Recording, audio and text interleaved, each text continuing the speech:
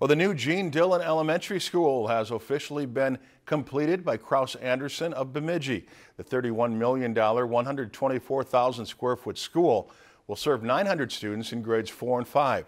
The school features 2 gymnasiums, 48 high-tech classrooms, a cafeteria, lounge, media center, art and music facilities, offices, and an autism area.